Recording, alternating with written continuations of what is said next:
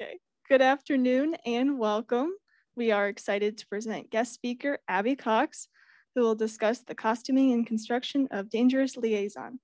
This program is presented in conjunction with the Bill Blass Fashion Design Speaker Series and the featured exhibition, The Art of the Character, Highlights from the Glenn Close Costume Collection. On behalf of the students, staff, and volunteers at the IU Eskenazi Museum of Art, thank you for joining us. My name is Clara, my pronouns are she, her. I'm a museum host and a student studying arts management, and I am super excited to welcome Abby Cox here today. First, we wish to acknowledge and honor the Indigenous communities native to this region and recognize that Indiana University Bloomington was built on Indigenous homelands and resources. We recognize the Miami, Delaware, Potawatomi, and Shawnee people as past, present, and future caretakers of this land. Today's program includes time for questions after the presentation. The program, including the Q&A, is being recorded. For updates of when recordings are released, subscribe to the museum news through the website. The Art of the Character, Highlights from the Glenn Close Costume Collection, is presented in partnership with the Elizabeth Sage Historic Costume Collection and the Sydney and Lois Eskenazi School of Art, Architecture, and Design. The exhibition is curated by Kelly Gallett Richardson, curator of the Sage Costume Collection, who is with us today to co-host this program, and Galina Olmsted, assistant curator of European and American art at the Eskenazi Museum of Art. The exhibition is on view through November 14th. At this time, we would like to say a big thank you for the generous support of the exhibition and catalog that was provided in part by the Indiana University Foundation's Wells House Society and Women's Philanthropy Leadership Council, the Office of the Bicentennial at Indiana University, the Pressman family, Dell, Ellen Leff, and Kimberly and John Simpson. Again, thank you for helping bring this truly spectacular exhibition to life. The accompanying catalog for this exhibition is a beautiful hardback, published by Scala Publishers in association with the Eskenazi Museum of Art. The Eskenazi Museum values students, and I have the great privilege of introducing today's featured speaker. Abby Cox has been a dress historian, collector, and dressmaker for more than a decade. She has an MLit in Decorative Arts and Design History from the University of Glasgow, Scotland, as well as a BA in Art History, History, and Theater from Indiana University Bloomington. Currently, she runs her own successful YouTube channel, where her content focuses on making dress history and antique clothing more open and accessible. Previously, she was vice president of American Duchess, where she co-authored the American Duchess Guide to 18th Century Dressmaking and the American Duchess Guide to 18th Century Beauty. She also served as an apprentice milliner and mantua maker at the Margaret Hunter Millinery Shop at the Colonial Williamsburg Foundation, where she focused on studying, preserving, and reproducing 18th century dressmaking and hairdressing techniques. Please join me in welcoming Abby.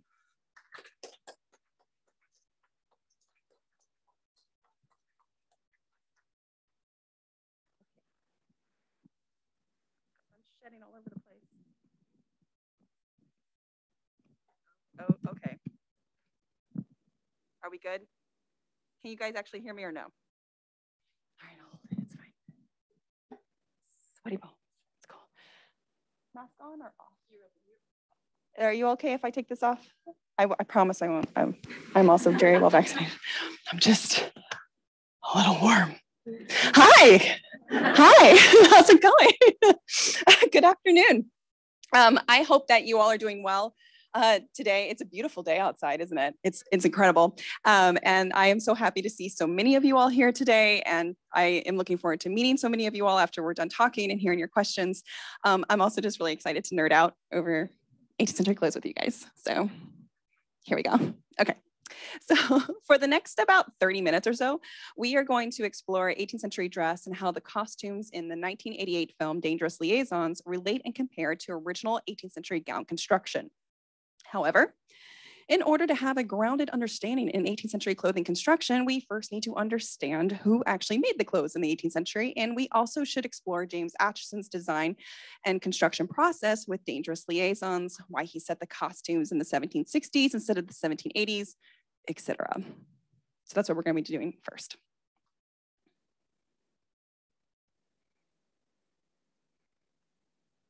I have no idea which one that was actually supposed to be. Nope. Is that slide 2? Wait, where am I? Oh, good. Okay. I put like 60 slides in this PowerPoint, and I was like, that's probably overkill, Cox, but here we go. You can take the girl out of YouTube. Anyways, so then after we discuss all of that, we're going to do a comparison of the dark blue sack gown that is actually a copy from the 1756 Boucher portrait of Madame de Pompadour to an original gown that's actually held in the Colonial Williamsburg Foundation's clothing and textile collection.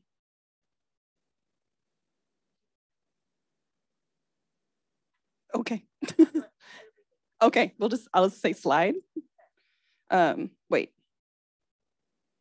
No, anyways, we'll stay here. It's cool. No, we're fine. And while this might be actually the YouTuber me coming out, I do actually want to make it exceptionally clear here that we're not roasting anything today, okay? This is not that kind of YouTube video.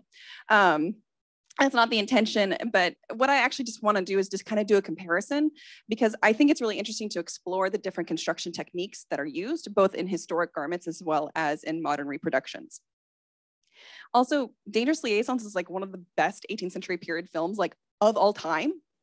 So it's like, well, how did they do it, right? Let's find out. Okay, so first things first, who made clothes in the 18th century? This cracks me up. I thought that ad was hilarious. So we're good here, Kelly. It's a common misconception that our ancestors made their own clothing. And this is in part because of our own recent past and how society was affected by the Great Depression, as well as just the general societal rebounding from World War II. I mean, how many of us actually grew up with stories about how our grandmothers made their own clothing and they made their mother's clothing, and sometimes they even made our clothing, and everyone made our own clothing, and that's all we did. Because God forbid we eat. We're just sewing all the time. I think all of us, right? Right. So slide, please, if you will. Oh, there we go. Marvelous. Well, as it turns out, the phenomenon of it being cheaper and easier to make your own clothing is not actually a universal truth for all of history. In fact, in the grand scheme of things, it's a very recent development that actually came on the heels on the invention of the sewing machine and commercial paper patterns from the mid-19th century, which also corresponds with the rise of the middle class during the Industrial Revolution. Yay, capitalism. Oh, it's becoming stand-up. Oh, this is fun. Okay. They should not have let me hold the mic. That's the problem. The moment the mic goes in the hand, I'm like, okay, how are we doing, everyone? How's the evening going here? But I have to be an academic and read off my paper. Okay, slide, please. Marvelous. Before all of that, though, clothing manufacturing was completed by tradesmen and women who underwent multi-year apprenticeships to learn the art and skills of their craft. There were no how-to books, commercial patterns, or any useful knowledge that was readily available. And honestly, any books that were published very often left out huge chunks of relevant information on purpose. Apprentices learned from their master or the mistress of their shops as a part of a loosely structured educational process during the 18th century that would be completed when people came of age between 18 and 21. Usually women would come of age at 18, men at 21, because hormones. I love satirical prints, so this is an apprentice over there. It's barbering, and I know it's not really clothing related, but I thought it was a really good example of just an apprentice being awkward in the back. Slide, madam. Oh, thank you so much. So, now before I get into the different trades, I really want to make a quick note about gender and the use of gendered language in this section here. I will be using heavily gendered language that reflects the gender binary that was historically used in relation to the trades and clothing worn during the 18th century.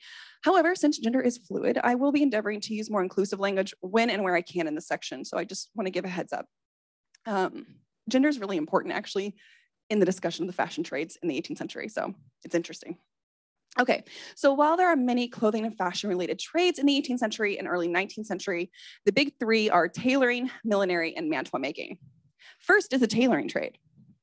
It was and still is a male-dominated trade that focuses on taking customers' measurements and drafting patterns on either fabric or paper.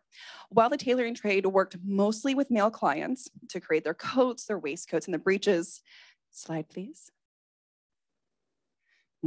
Tailors would also make women's riding habits and even stays during the 18th century. Saucy. Because that's a stay maker. It's got a good view. I'm so sorry. And sometimes this is actually just what they would specialize in. So you would see advertisements for ladies habit makers or lady stays makers, and it would be a male tailor doing it. And just to clarify, in case anyone's unaware, stays are the 18th century bone support garment that women would wear to support their back and their chest and to give them the fashionable shape during the 18th century. It's not a corset. This is completely nuanced, but corsets are actually translated to jumps or bodices in 18th century English, and the corset as we know it comes a much later. So these are stays, they're a little different. And there's a really lovely reproduction pair on display in the exhibition if you have not seen them yet. Okay, slide please, ma'am. Okay, tailors could also expand outside of just making garments and becoming merchant tailors, which means which means that not only would they make clothing for their customers, but they would also sell fabrics, notions, and other goods related to the making of masculine garments. Just like today, there's a lot of money to be made in retail, a lot of money. And the selling of ready-made goods in comparison to just selling one's labor, you know, wholesale markup, all of that kind of thing. Slide, please. I'm so sorry, Kelly. Women's gowns and petticoats were made by mantua makers, which was the female-dominated dressmaking trade. It's actually one of the few female-dominated trades in the 18th century, which actually warranted the gendered name difference. So one would actually be a journeywoman mantua maker instead of a journeyman. If there was a man mantua maker, he would actually be designated as a man mantua maker. One could be a mistress of a shop instead of a master. Slide, please. And while women could and would work in all trades, not professions, but trades, they would still be referred to as journeyman blacksmiths or journeyman wheelwrights. This gender distinction in mantua making and the millinery trade is actually indicative of how much it is a female-dominated industry. That is a female blacksmith right there in the corner. That's why there's a star there, because she's the star of the show. Okay, slide, please. Marvelous. Mantua making is also a relatively new trade in the 18th century. The mantua gown was a style of gown that came into fashion at the end of the 17th century. It was a looser style of gown that was worn over stays that was pleated and pinned to fit over the body. It also is like, you can see where like 18th century gowns, like peak 18th century gowns that we're looking at, evolve from this. Like you can see like the robings there in the front and like the pleats in the back. They all come from this baby right here. She's very important. Slide, please. The mantua was a stark difference from the smooth covered stays that were worn over petticoats that dominated the fashion of the 17th century that were traditionally made by tailors. Slide, please. While women have historically always worked with tailors, they were never given the recognition or the distinction in that work. So when the mantua came into fashion, women were basically like able to take that style and be like, hey, you don't actually want to do this, do you, tailor dudes? No, I don't think so. That doesn't seem worth your time or effort. So we're just going to yoink that over here and turn it into a very successful business where we make lots of money and have upward mobility and financial independence as married and unmarried women. Damn. So that's what they did. Love the mantua. Slide, please. What also distinguishes a mantua maker from the tailor is how they create clothing. This print has nothing to do with what I'm talking about. I just think it's funny. It's chaos. I love 18th century satirical prints, by the way, a lot. So where was I? It's how they created clothing. So where the tailor actually cuts and measures in like drafts patterns and flat patterns, the mantua maker would actually drape fabric over the body of the customer, cut the fabric to the body and fit it on the body. So in modern terminology, this is what we call draping. So this is also where we have that differentiation of clothing construction. So this starts in the end of the 17th century, very early 18th century. So by the 1760s, when the movie Dangerous Liaisons takes place, mantua makers were the dominant force behind the design and creation of feminine clothing. Slide, madam. The third and final big trade of the 18th century fashion world is the millinery trade. Again, it is a female-dominated industry that focuses on the manufacturing and selling of fashionable goods and accessories. So for our purposes here in the room today and online, it is the roughly frilly fun bits. So that were worn both actually by men and women. So I'm talking caps, hats, mitts, muffs, gloves, cloaks, fleeces, petticoats, aprons, neck tuckers, elbow ruffles, stockings, cravats for men, knee buckles, shoe buckles, stock buckles, shirt pins, and shirt buttons, elbow ruffles, elbow flounces, etc., etc. They also just sold like fashionable stuff, like cheese. They did. I saw an advertisement once and they like listed off everything and then like big all capitals. So it was like, cheese. I'm like, you all really know how to appeal to like the feminine market, don't you?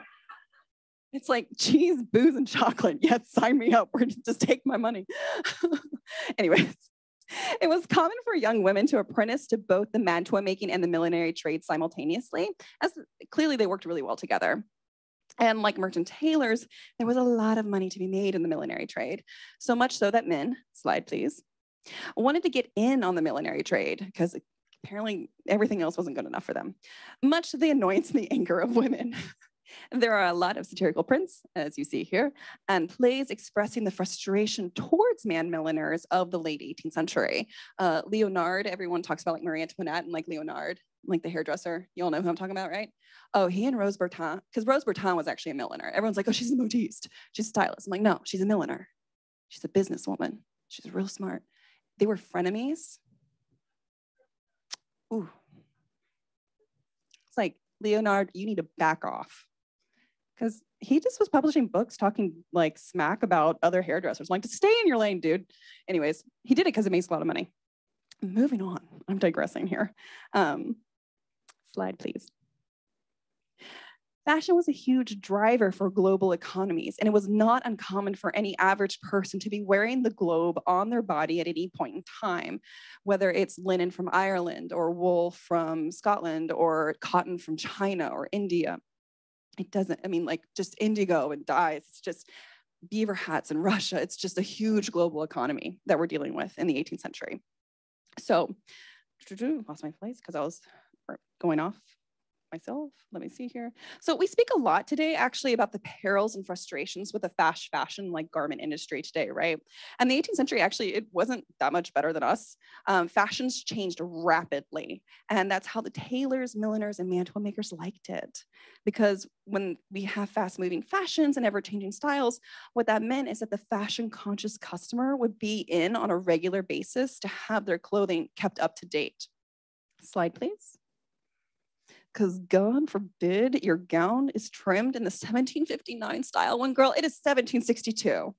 What is wrong with you? Ugh. Cannot. So since labor was cheap in comparison to fabric and gowns, it was also relatively inexpensive to have your clothing updated to the latest designs, because paying someone to unpick all of those hand stitches and restitch a gown in the latest fashion, it was a lot cheaper than actually going out and buying new fabric and then having a whole new gown made from that. Slide, please. So what this means is that the vast majority of gowns that survive in museum collections today are remade from an older and different style at least once. So this is actually, this is a recent acquisition by the Colonial Williamsburg Foundation. It is a Piedmontese from 1780, which is very special. We're pretty sure that this is like the only Piedmontese gown in North America. There's like one in Chile and a couple in France. It's really cool. But it was clearly remade from we think it was remade from a sack from probably around 1770s, just based off the fabric. So you can just see some really amazing piecing here in the sleeve. Also, side note, this thing has like over a 30-inch waist. So they were not all smaller back then. It's very relatable size. Like, oh, it's me. I'll just take that, Neil, don't mind me. Slide, please. So it's actually one of the reasons why this original gown from the 1750s and 60s in the Colonial Williamsburg's collection is actually pretty special. The evidence seems to indicate that it was actually only remade once from a 1750 style to a 1760 style. So very subtle updates. So yeah, somehow it escaped the great destruction of early 1700s gowns into 1840s party dresses. Slide, please. Yes, this was a thing. This is technically 1820s, but it illustrates my point. A lot of 1840s gowns were actually made from picked apart 18th century gowns. Slide, please. So it's in this section that if this was a video, I would have Sarah McLachlan playing like I Will Remember You and like a very like sad montage. Da, da, da, da. So this one's 18th century fabric. Slide, please. This one's also 18th century fabric. So it's very sad. Thanks, ladies, for making it into 1840s dresses. Anyways. Okay, so now we have a basic understanding of how the fashion trades of the 18th century worked, who made people's clothing, etc. So now it's time to start actually diving into dangerous liaisons and James Atchison's designs. Slide, please. So Dangerous Liaisons was actually first published in 1782. This is right after the end of the American Revolution, which ended in 1781, and a few years before the storming of the Bastille and the beginning of the French Revolution, because that was a good time. Historically speaking, the last quarter of the 18th century is a time of incredible upheaval and changes both in government, society, and culture, both for good and for bad. We have huge growth in science, art, and philosophy, but we're also seeing the beginnings of the Industrial Revolution, which brings about poor working conditions, negative environmental impact, extreme colonialism, and long-standing repercussions that we are still dealing with today. And also, we cannot forget the brutal and horrific practices of enslavement of Africans that began in the early 17th century, as well as the genocide of indigenous peoples in North and South America. Oh, it's a rough time. Anyways, slide, please. And Dangerous Liaisons is a French novel that is essentially eviscerating the French aristocracy as narcissistic, cruel, vain, and amoral. That helps set the tone for what the 1780s were like. Also, I don't know how many like general history people are in here, but it's like the French allied with us, and the French were a monarchy, and they allied with us to fight for our independence against another monarchy. Like, I don't know why they thought that was a good idea. It's just like, you're just like, hey, French citizens, we're gonna show you. Oops, didn't think that went through. Like, did not see the big picture on that one. Anyways, slide, please. So fashion for the 1780s was also transitional. Hoops and the robe à la Française gown, or what we call in English sacks. In English, we call them sacks. It's not nearly as sexy, but it's a lot easier to spell. The 1760s and 70s gave way to the false rumps and closely fitted gowns of the 1780s. Stays were low and thrusty. Hair became very wide and frizzy, appropriating African hair texture. So we can see the difference here between the two. Let's see, slide, please. The early 1780s was also when fashion for the chemise gown came into style for the fashionable set, emulating a much more relaxed and summery, understated look. Also, there's a lot of debate about the appropriation of that gown style from enslaved communities in the Caribbean. Slide, please. By the mid-1790s, the chemise gowns and classical Greco-Roman influences pushed women's fashion towards high-waisted gowns with the bust sitting in a low natural position with a much more natural shape, and the structured appearance of women's bodies and clothing was gone. So the 1780s is basically the final decade when we pushed through all of that. Waistlines are going up, boobs are going this way. It's no longer like, it's just very different. Slide, please. However, for the film adaptation, James Atchison wanted to set the costumes firmly in the 1760s with lots of ruffles, lace, and trims and wide hoops. Slide, please. I'm so sorry, Kelly. If we actually look at these two portraits, one from the 1760s and one from the 1780s, the difference in fashion is extremely obvious, isn't it? Like, it's like, oh yeah. So just so we're clear, the Catherines of the 1780s would not be caught dead in the 1760s. Like, they would rather die. And many of them did. Sorry, too soon.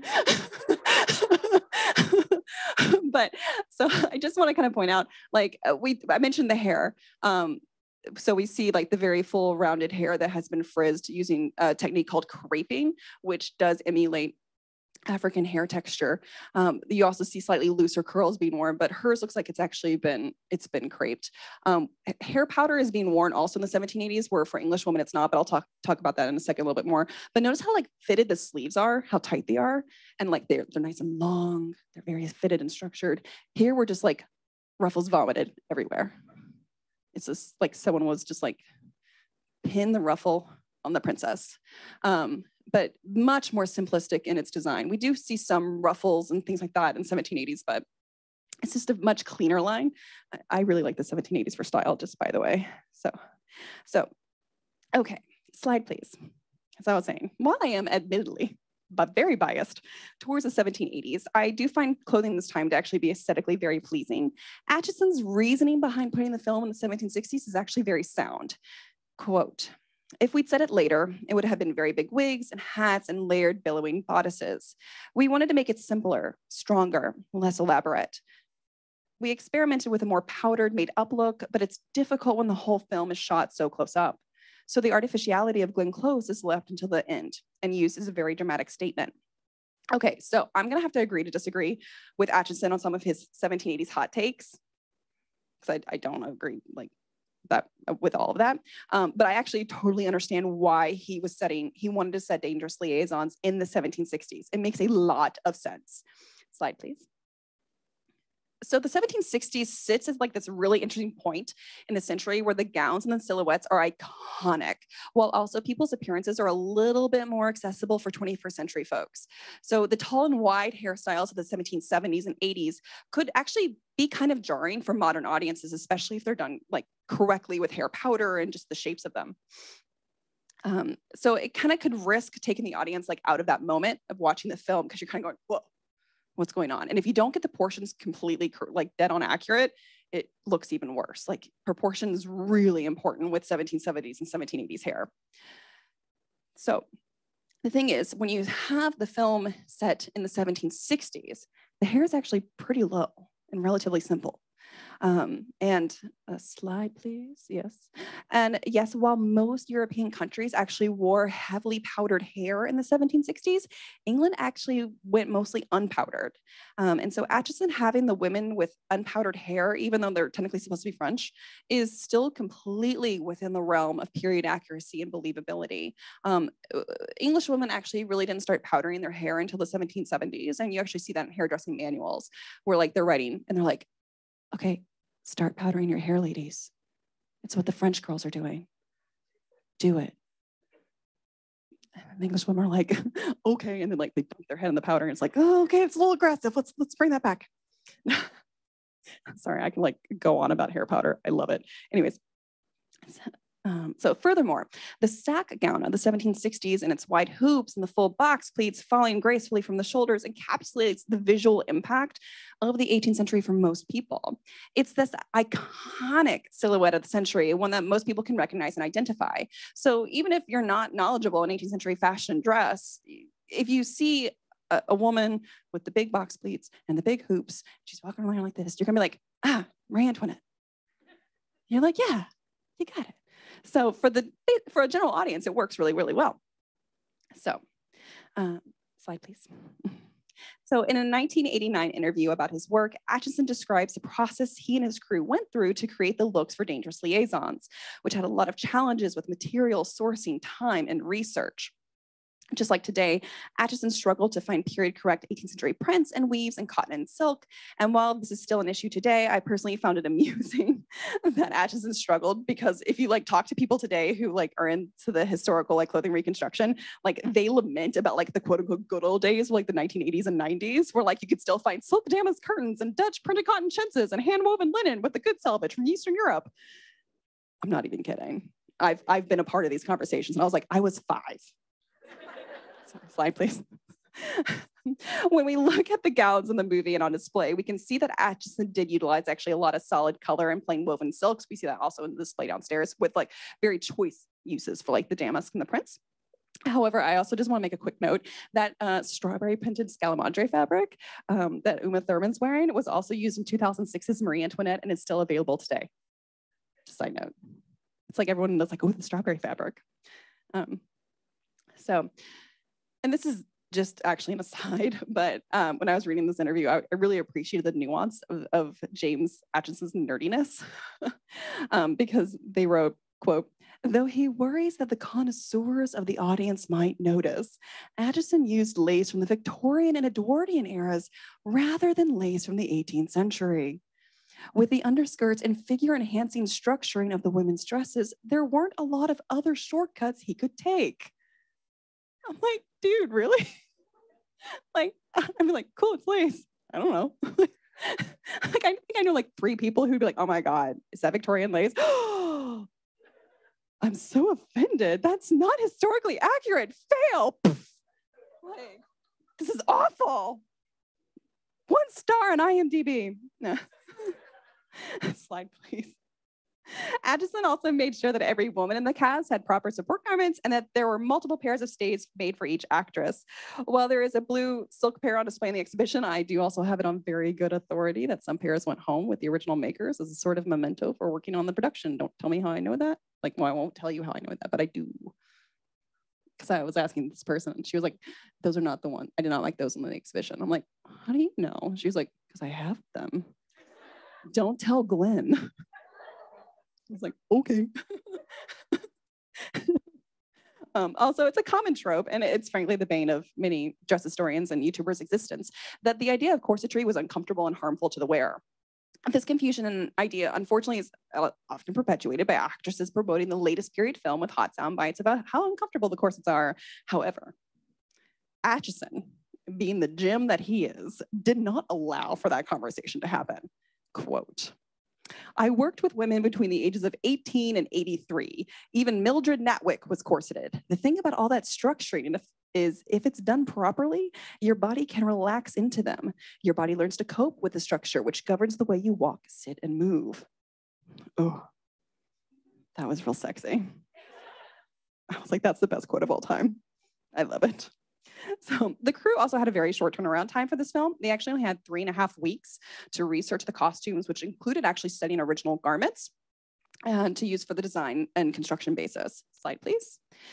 Okay, so this is actually something that I found particularly interesting because this explains so much when it comes to the success of the costuming of this film. What sets this piece apart from so many is the attention to detail that helps the gowns and suits sit correctly on the body, and they fit in so perfectly, and they move with the set design like it just, oh, it's so good, so good. Slide, please. So with that in mind, I asked Kelly Richardson, the curator of the Sage Collection here at IU, to send me what images she could of the interiors of the Glenn Close gowns and from Dangerous Liaisons so that I could compare what we see and understand from the costume construction techniques to an original gown from the 1760s when the movie was set. So, slide, please. I will also be using one gown from the Colonial Williamsburg collection that I studied last week while I was there as the original sample to base our comparison off of for this lecture.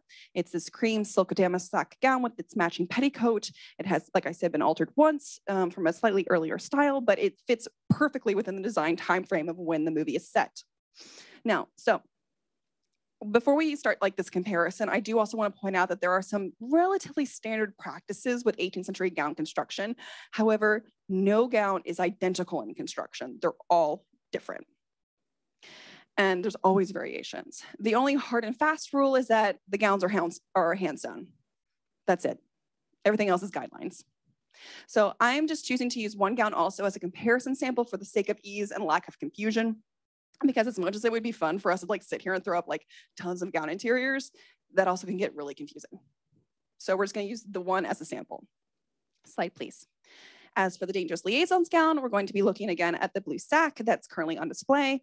Again, it's copied from the Boucher portrait, and I'm using a couple of other interior shots that just kind of better show Atchison's like team's construction, but for the most part, we're looking at this gown. Slide, please.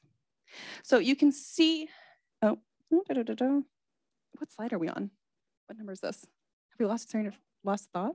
I don't know. There's that one. Oh, we'll stay here. I don't know. We'll find out. Okay. I think I'm just getting ahead of myself. Okay. But mostly we're just, looking at the sack. So first things first, both gowns are actually stomacher front sack back gowns that were the height of fashion for the mid 18th century. To make a gown a sack back, we are on the right slide. Okay. To make a gown a sack back, it must possess the two wide box pleats that fall from the shoulders of the wearer down to the hem. The width of the box pleats actually varies according to the decade, but a safe rule of thumb is that the wider the box pleat, the earlier in the century it is. So for both gowns, as you can see, they have very wide box pleats that span shoulder to shoulder. You can also see, slide please, in original portraits as well as in the film stills that these gowns fit very snugly around the body and that the tension helps kick out the box pleats so they flow elegantly away from the body. A common dressmaking trick for this is to actually have a third hidden pleat underneath the two visible box pleats. Slide please. In the CW gown, we have that pleat, and for actually a lot of Atchison's gowns, it's visible too. And however, like I could have sworn the blue gown had a third pleat. I could have sworn, like I would have bet money on it. And then I went back and I was like, what? Where is it? So I guess it doesn't, or maybe it's just really well hidden, but I could not see it. But it's actually fine because it sits the way it's supposed to, so that's really all that matters. Slide, please. So the front of both gowns are secured by a stomacher, which is the triangular and usually highly decorated piece that is at the center front of the garment. The original to the Colonial Williamsburg gown, it no longer exists, so it's actually just displayed with a reproduction stomacher, but the blue gown also is just a really lovely example of very decorated stomachers and how they would have looked. Slide, please. From what I can tell from the images Kelly sent me, the blue gown either laces up or hooks and eyes shut at the center front. Is that correct? On the side, ooh, sneaky. More Victorian dressmaking techniques. Dude. Oh, you'll find out. It's like the unspoken part of this lecture is, it's all Victorian dressmaking techniques. This is really cool.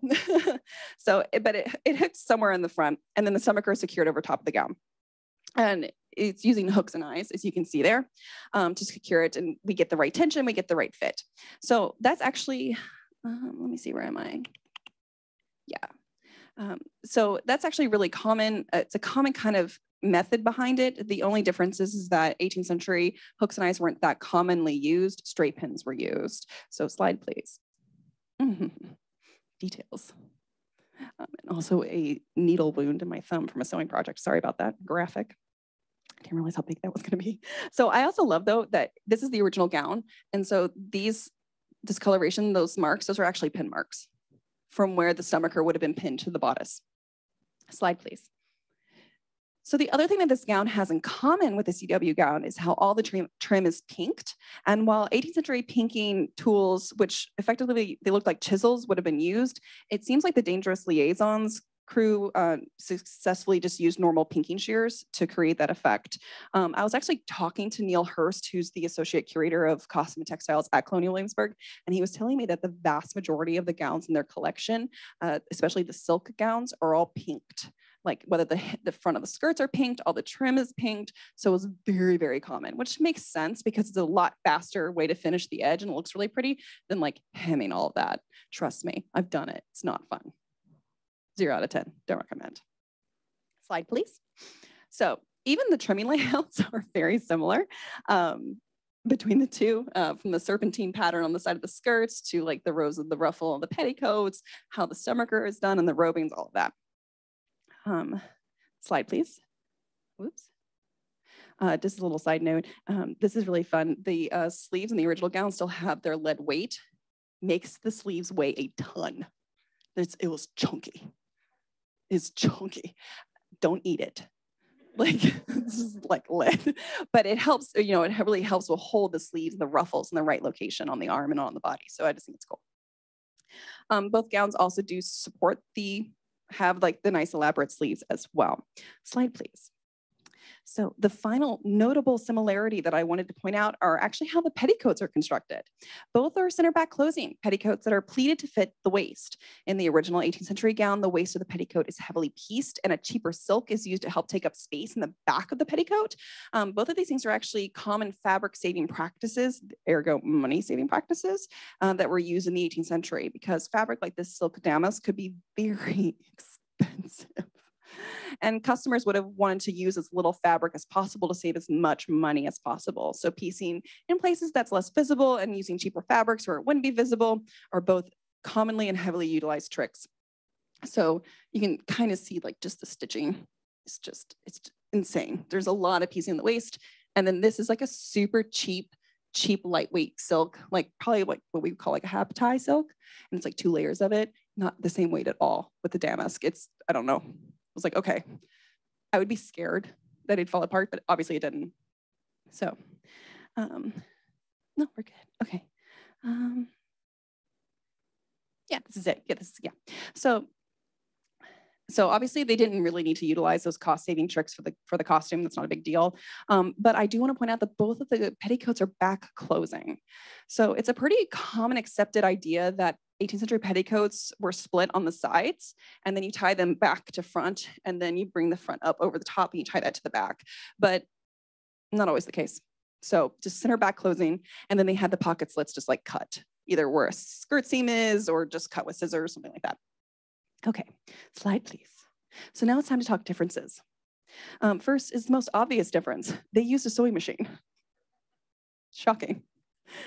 Obviously, we would never actually expect a movie or a TV show or anyone like in this sort of situation to hand sew any of the costumes worn in the production, because that would be insane and ridiculous.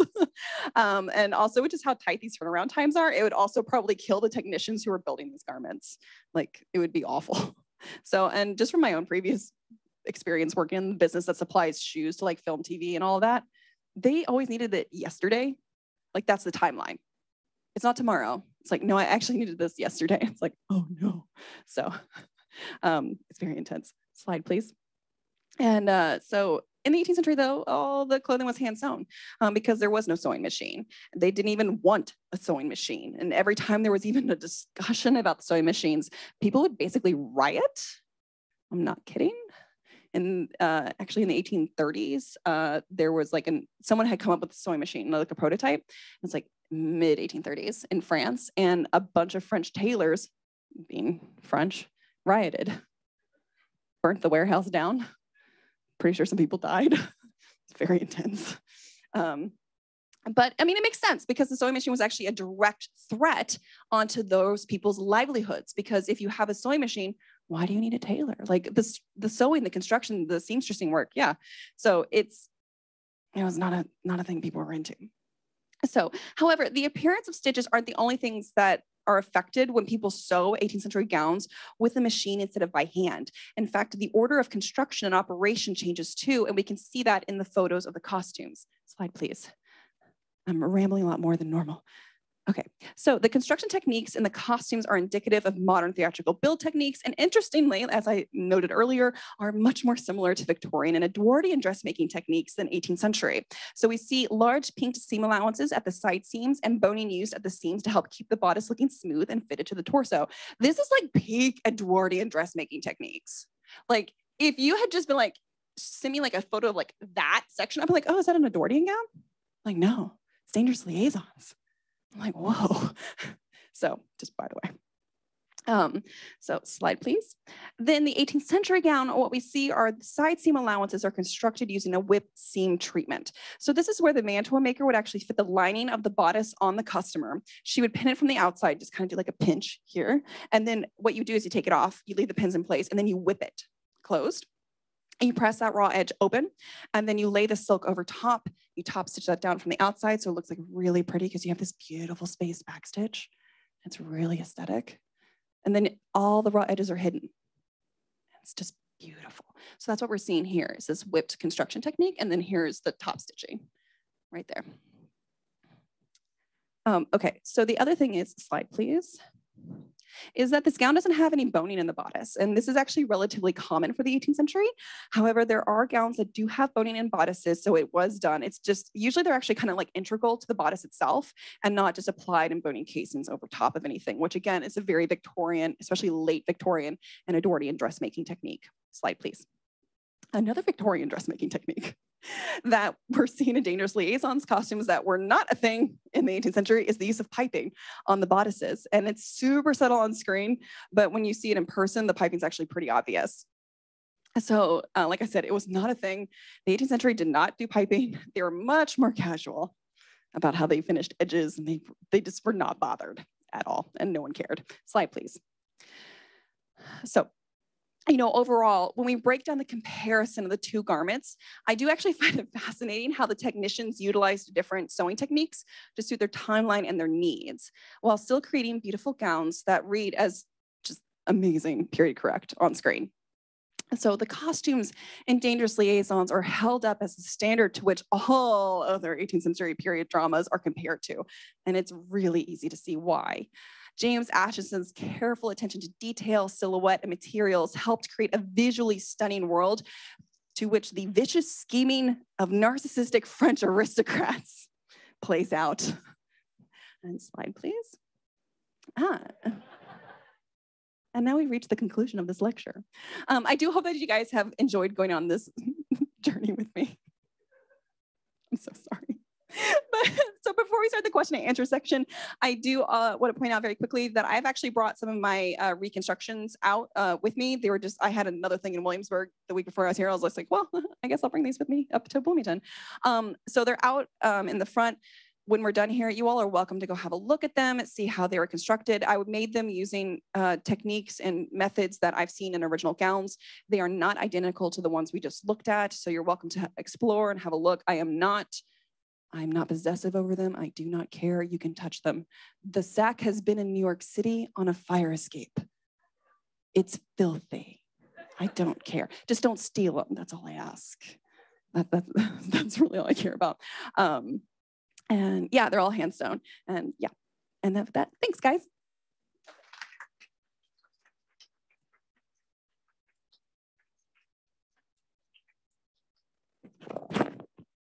Sorry about that. So we can take questions from the audience. And I'm going to go over here. So what I'll do is I'll listen to your question, and I'm going to repeat it into the microphone. Okay. Yes.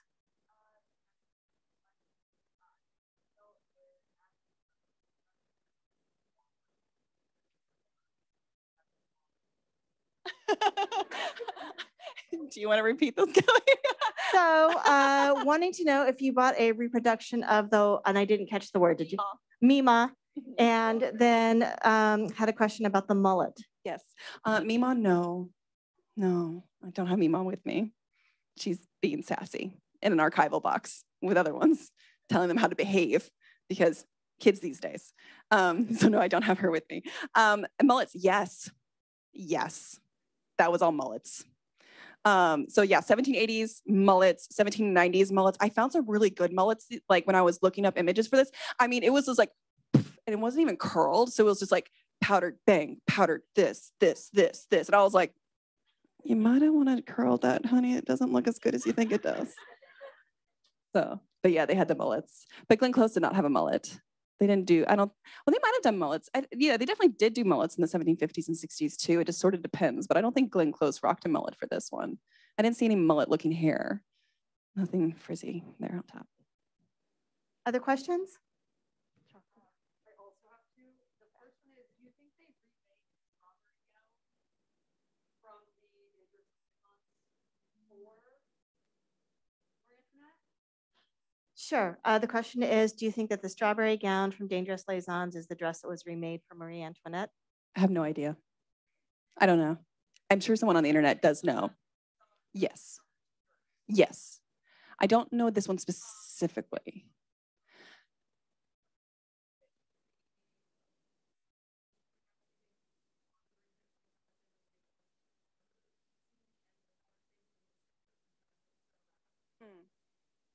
Yeah, the question is, do you think that the colonial Williamsburg dress was not remade because of the fabric saving and the piecing in the back of the skirt? No, I don't think that had anything to do with it. I think it just got lucky. I think whatever trunk that ended up in, no one found it in the 1840s. Nah, because that would have all been picked apart and then reused. And with how big the fabric is in the back of the sack and how much fabric is in there, oh no, that thing would have been butchered. It would have been butchered. So no, it just got lucky. It just wasn't found and destroyed. That's it.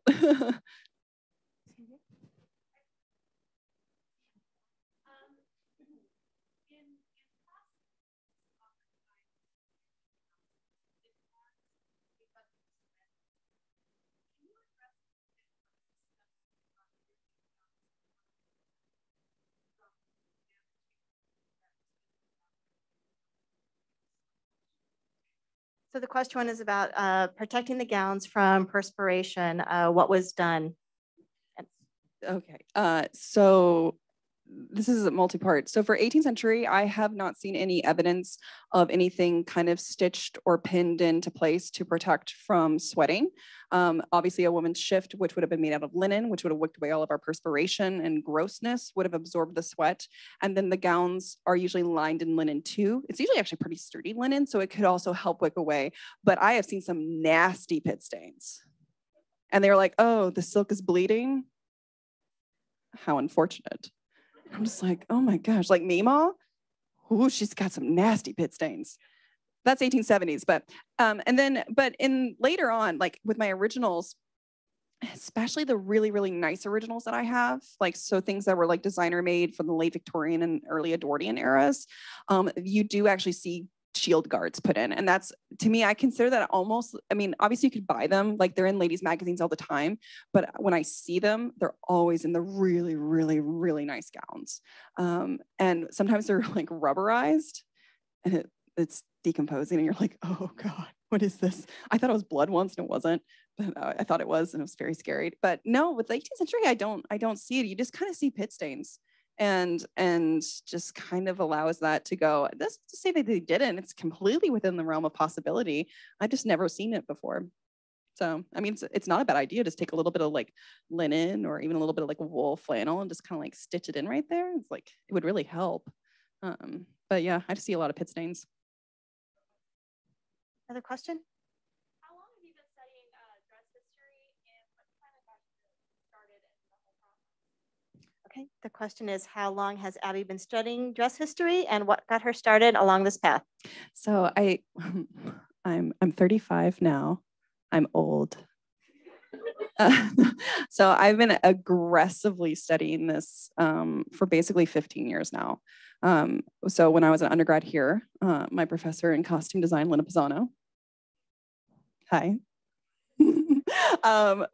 She was teaching and I was telling the story actually the other day, and she was talking about costume design and we were like looking at historic stuff, and I remember she had like these like images of just like silhouettes of different periods, and I was able to sit there and be like, oh, that's Henry VIII, oh, that's Marie Antoinette, oh, that's Victorian, oh, that's this time, and oh, this was awesome, oh my God, I loved it. And so I was like, Linda, I would like to know what they actually wore back then and how it was made.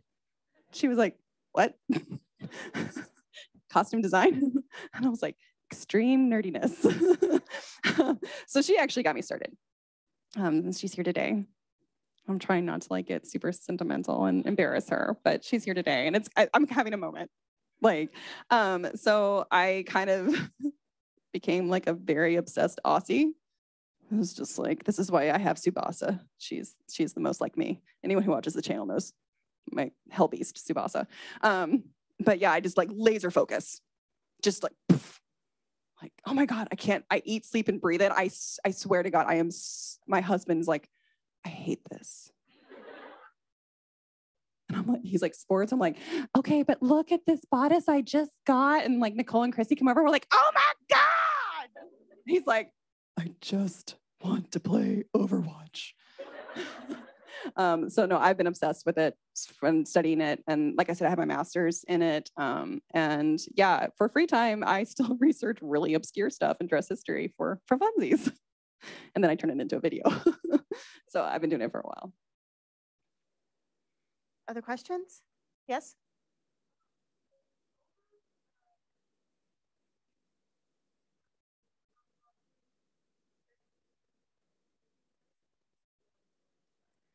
Question one is about how the sleeves for the Dangerous Liaisons costumes were set in. Were they 1760s set in or maybe a 19th century Question for you. style? Were these machine stitched all the way around? Yeah. Then yes, Yes, Victorian style.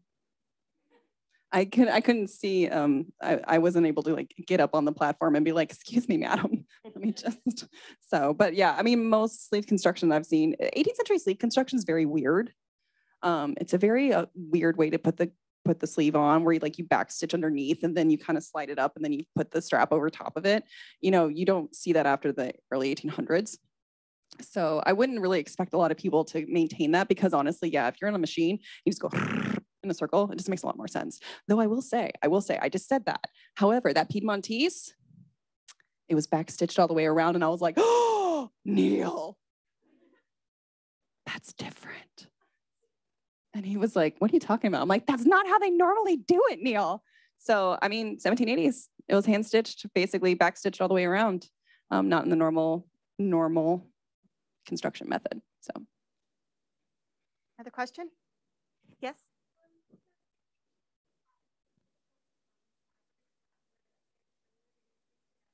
Mm-hmm.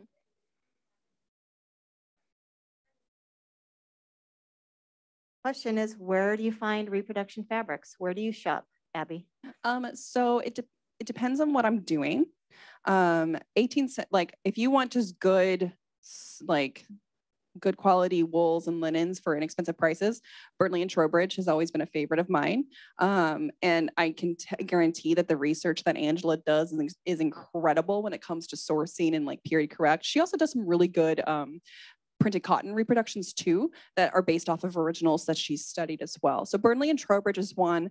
Renaissance Fabrics has gorgeous silks, and they're really expanding their selection of different types of weaves and materials, especially for like Renaissance-y stuff. Like they have some really nice damasks. For like my latest reconstruction project, the 1904 satin net gown, that I sourced all over the place, from B&J Fabric, Mood, my local Mill End, silk taffeta that I had in my stash. The silk satin is from New York Designer Fabrics. So it was just all over the place. For like, especially if we're keeping it within the realm of 18th century, Burnley and Trowbridge is always a good baseline to start. They'll have a lot of stuff. For silks, if they don't have silks, then I would say Renaissance Fabrics, especially if you can't get to the garment districts either in LA or New York. You're welcome. Question?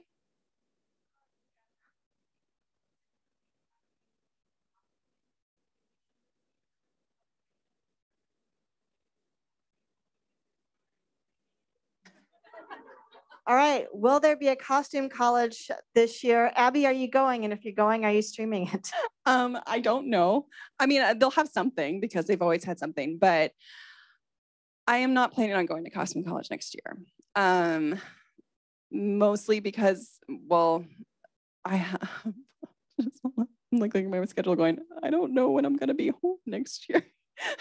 No, I will be home next year. We're not in Reno, we're moving, but no, I'm not planning on going, but I'm going to be on the Dandy Wellington's cruise, the voyage, I think is what I'm technically supposed to call it, from London to New York. So like that's in October.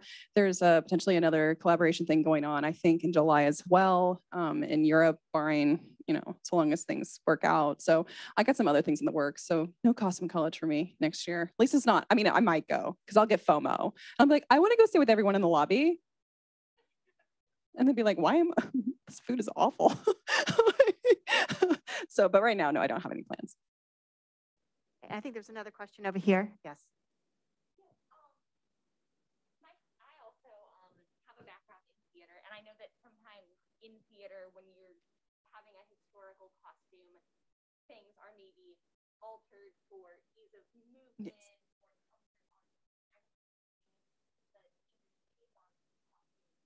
Other than the more modern sewing techniques, did you notice anything like that that's been more modern? Anything about the Dangerous Liaisons costumes that were modernized for ease of movement? I'm going to throw that back to you, Kelly. We don't have a lot of 18th century pieces, so I don't think I would know the difference really. Yeah. But I mean, they're just wide skirts, I don't think it's difficult to me. I mean, it's a lot of fabric to deal with, but no.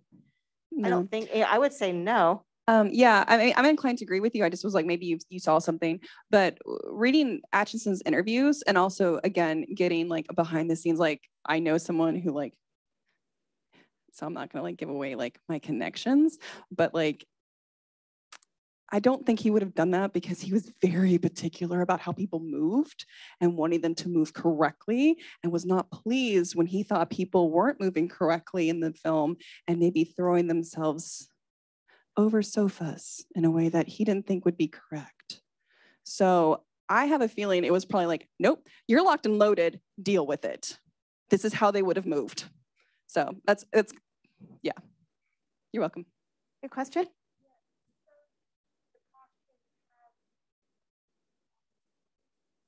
No, I don't think there's waves. Dangerous Liaisons? No, didn't know that they sometimes did. So that was a great thing that I learned tonight. So yeah, there's no weighting in the sleeves in the Dangerous Liaisons costumes.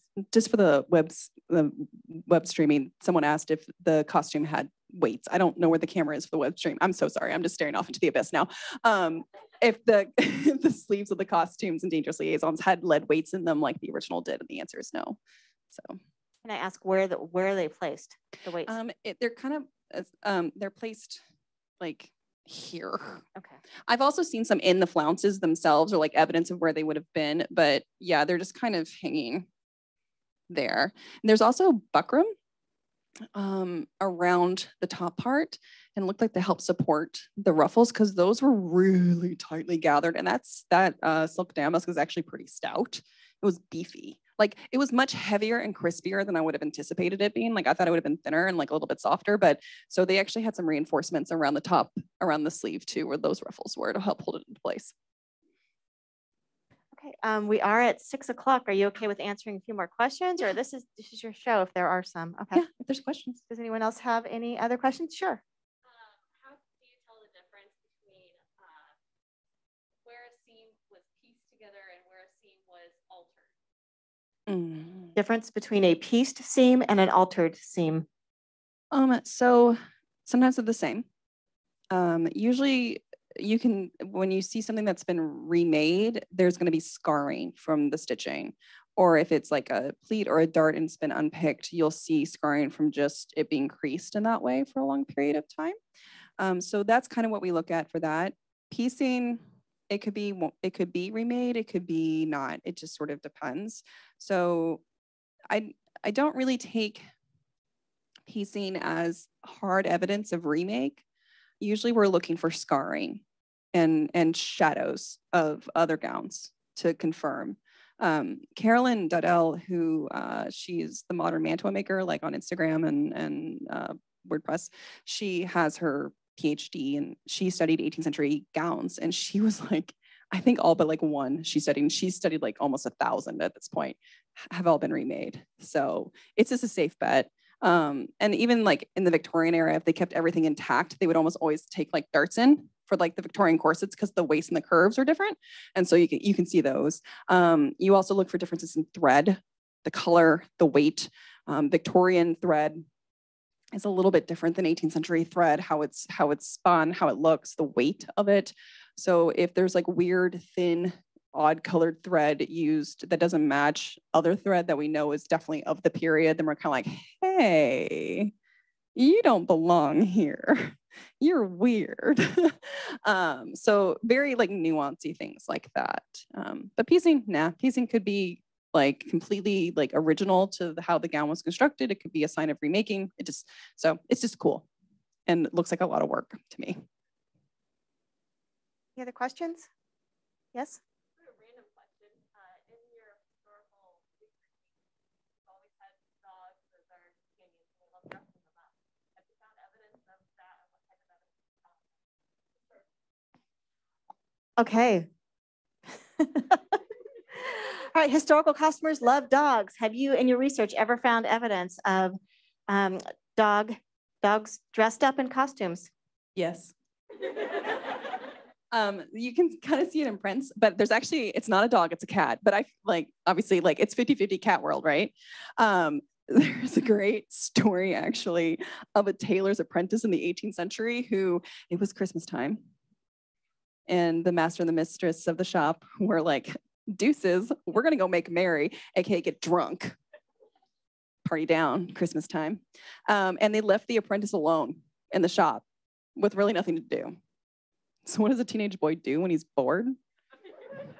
He made a coat for a cat. And so he apparently made this coat for the shop cat, put it on the cat, and the cat did what cats do, which is like, ah! And then like the cat went and hid. He couldn't get the coat off the cat. And then the master and the mistress come home. They're drunk. And then the cat comes out going, look what this apprentice did to me.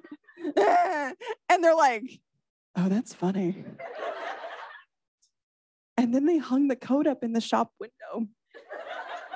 And the memoir where this tailor is talking about it, I guess he actually told his master, he was like, I would have just preferred you whipped me instead of hanging it up. He was so embarrassed. I'm like, oh no, this is the best thing ever. So absolutely they did, 100%. And some really nice dog beds. Really nice dog beds. So yeah, no, they did, for sure. Yes, way in the back.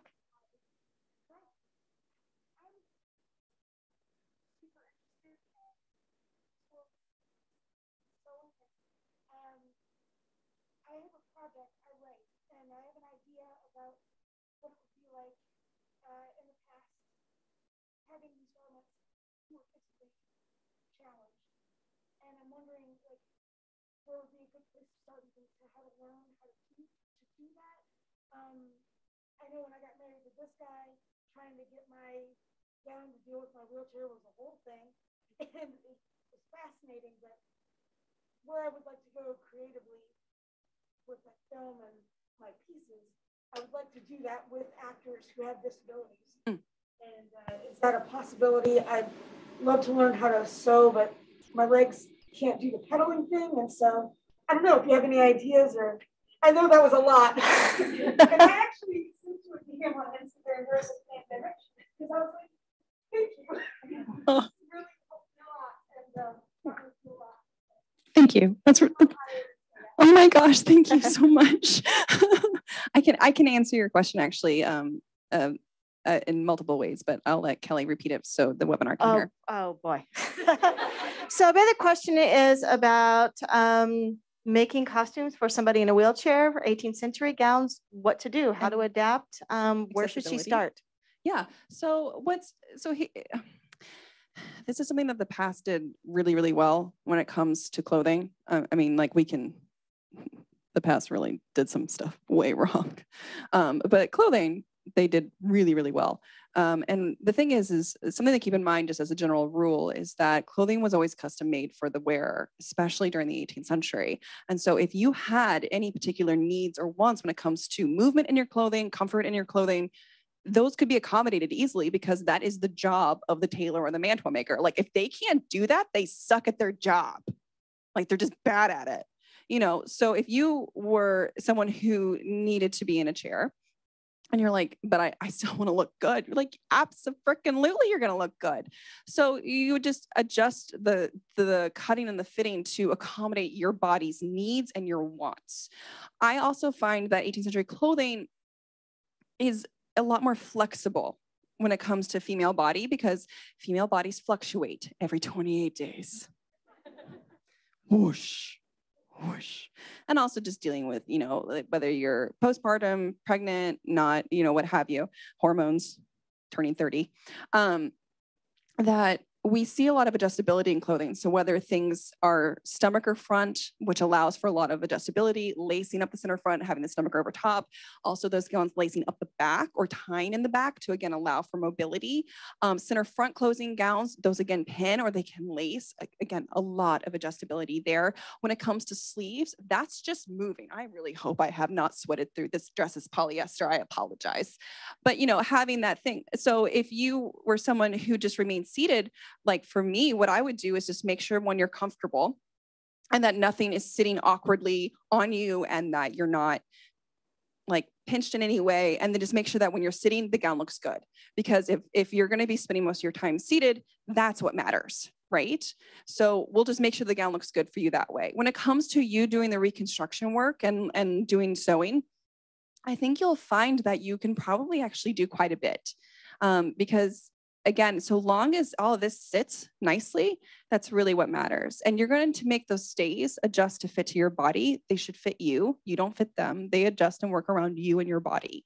And so long as you're comfortable, I think you'll be fine.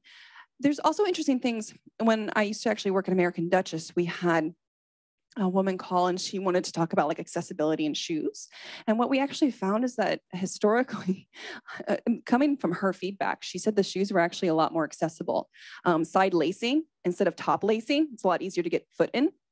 And also like buttons instead of laces could be a lot easier. If you have the hook, you could do it that way. buckling also can make it a lot easier than dealing with laces. And so what we unintentionally were like, wow, side lacing boots are really accessible, like really accessible. And so, yeah, just kind of without even, I think, really thinking about it, just the customizability of clothing in the past just makes it a lot easier to work with you. So I think I'm trying, like, so for you, depending on what you're wanting to do, I would definitely kind of lean more towards like things that would lace both hidden lacing in the back, hidden lacing in the front, stomach or front, just so that way you can be as comfortable as you need, and just like making sure your sleeves can move.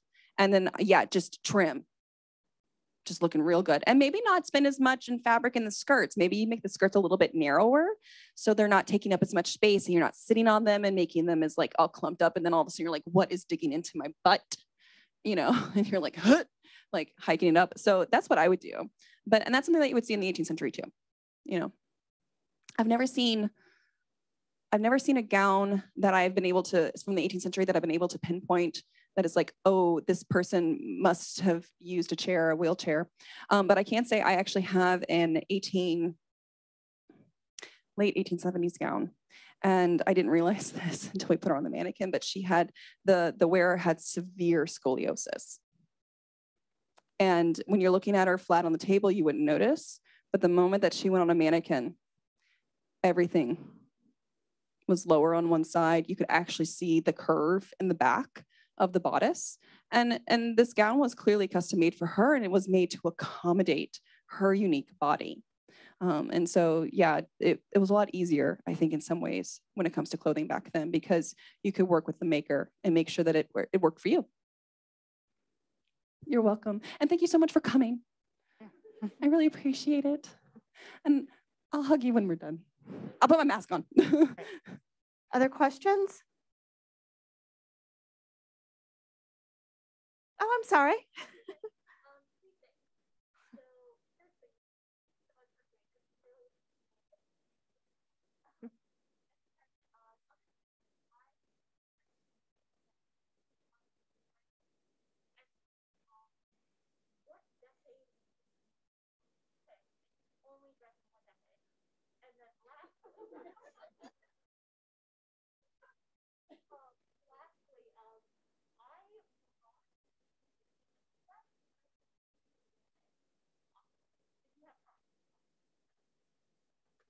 Okay, the main thing, thank you.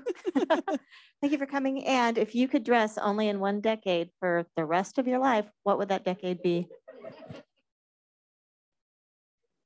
Does it go off of what I like or what looks good on my body? I don't know.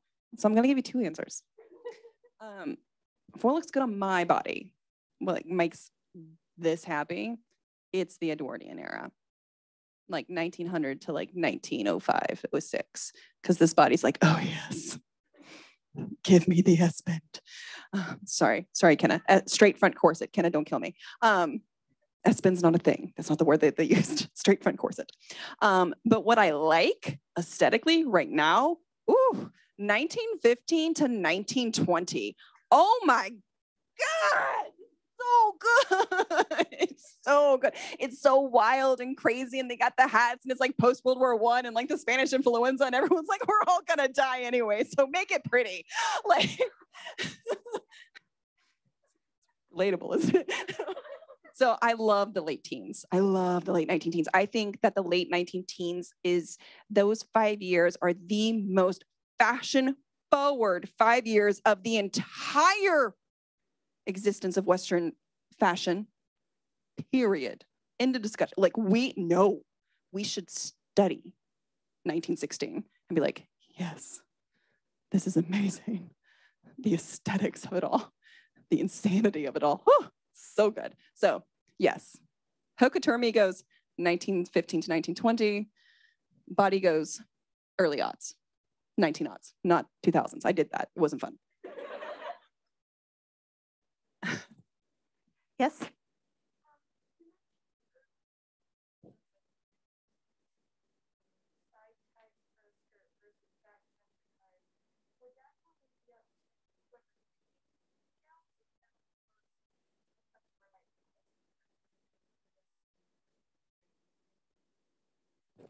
Okay, in a 18th century skirt, side ties versus center back ties.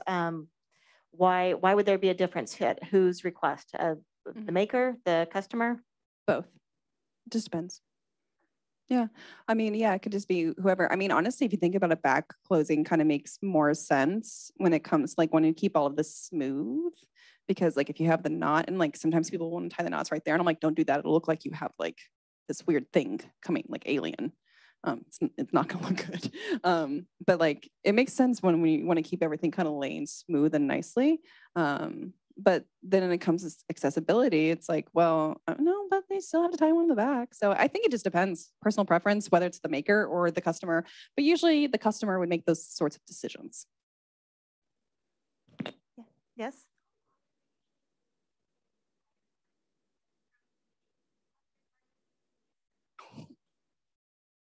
How long? So you're talking 18th century. How long does it take to make a gown, including the under structures?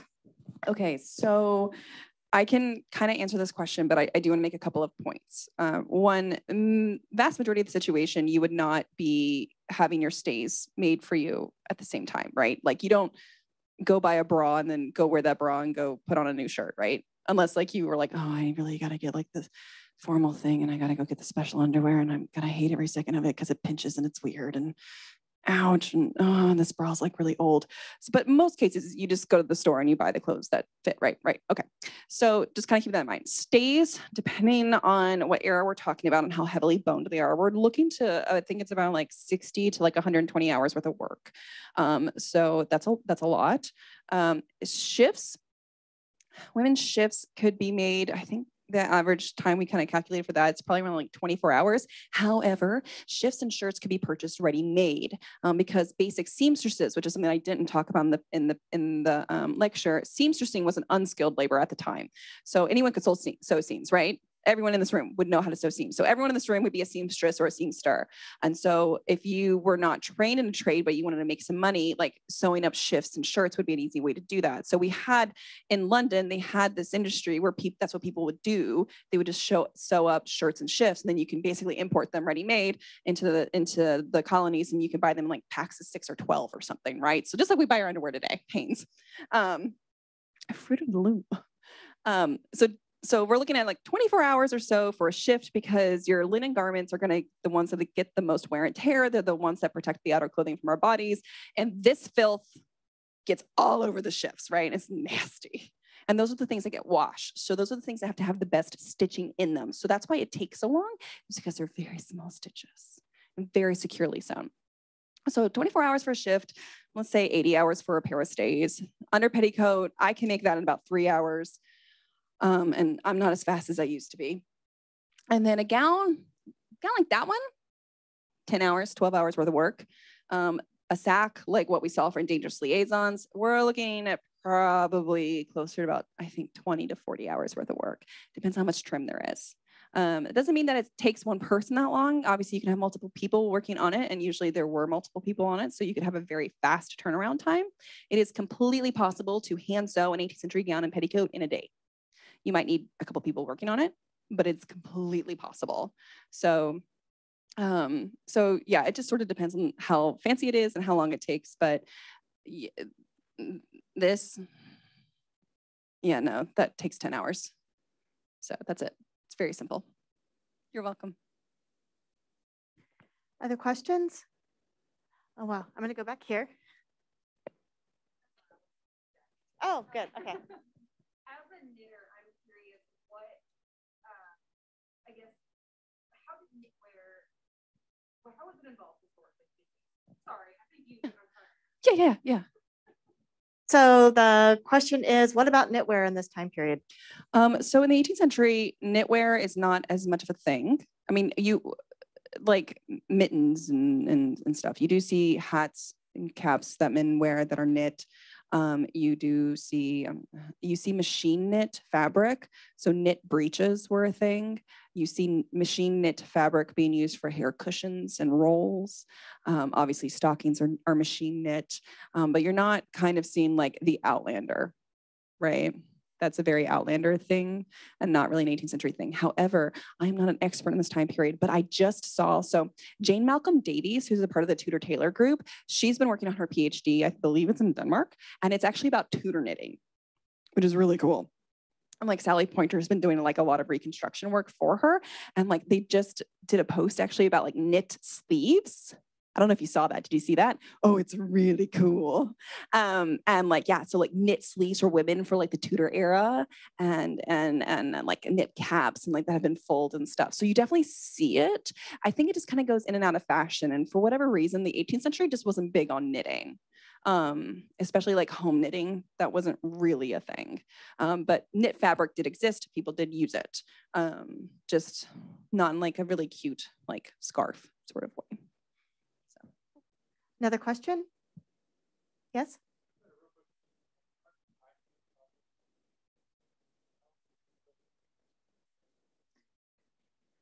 Hand. Oh, sorry, yeah. Webinar. I was asked about the timing, answering the timing question, whether or not that was by machine or by hand. And the answer is by hand. So yeah, the purple gown that's out on display, I made that in probably about like, 10 hours or so. Hand sewn, no machine. Yes.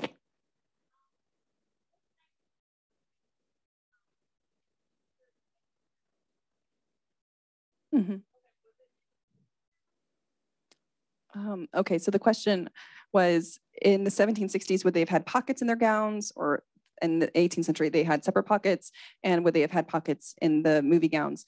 18th century, yes. And they also would have had like pocket hoops. So yes, pockets were definitely accessible. People wore them. They were great. 10 out of 10 recommend separate pockets. That's so good. Such a good way to do it. I don't know if they had more pockets in the Dangerous Liaisons movie. The blue gown, I don't think has any slits or anything, but wasn't Notorious, doesn't Michelle Pfeiffer like stick her hands in her pockets in one scene? She probably, I mean, stuck their hands in all sorts of places. This was pockets. It has pockets. Pockets. So yeah. It is 6:20. I don't know if people want to go and look at the. Would take one more question? Yes. One final question. Anyone have their hand up? I can't see them. Okay, there's one. Hi, Ken.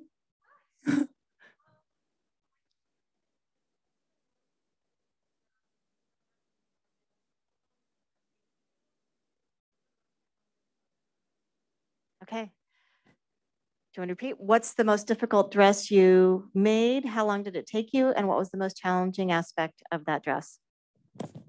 Probably the one that I just finished, which is the 1904 evening gown made out of silk satin with the silk gauze and net overlay. The actual like cutting and construction of the base itself wasn't bad. It was just silk gauze and net and mitered edges on a skirt. And a really stupid tight deadline because I'm a masochist in a video that I didn't have to edit about it. So yeah, that was the biggest thing. And that's honestly the nicest thing I think I've ever made. And it's definitely the most expensive thing I've ever made. But I think that one, just because it really, really pushed my patience and it required me to be precise. And it required me to think like a couturier versus an 18th century mantua maker who's like, I don't care, which is a great mindset to be in. So that one, I think definitely, and part of it was just the deadline that I was working in. Like, I think if I had been able to have more time, it would have been fine. But, you know, I'm dealing with satin, silk satin, which is beautiful, but it's also a asshole. So mean. And because it's like one wrinkle, you know, and you can't escape it. It's just there. But like this clothes wrinkle, you move in them. Like that's just what happens. And just trying to make sure that it laid properly and making sure like, yeah, matching up the mitered corner of the lace and having to stitch all that down. Like just really, I couldn't cut corners, you know, I had to really focus and my hands are still recovering from it. And then I had to turn around and make that purple gown for Williamsburg last week. I can't tell you guys what I was doing, but it was really cool. You guys can watch my channel like I can't say, I really want to tell you what I was doing last week, but I can't tell you. But you'll find out really soon. So yeah, it was that one, but I'm extremely proud of that. Like, I'm very proud of that one. So yeah. Great. Well, thank you so much to our speaker, Abby. Thank you for coming.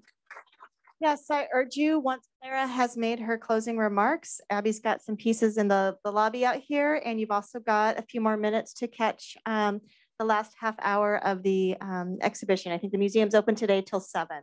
So thank you for coming. So Clara, you've got some things. Okay.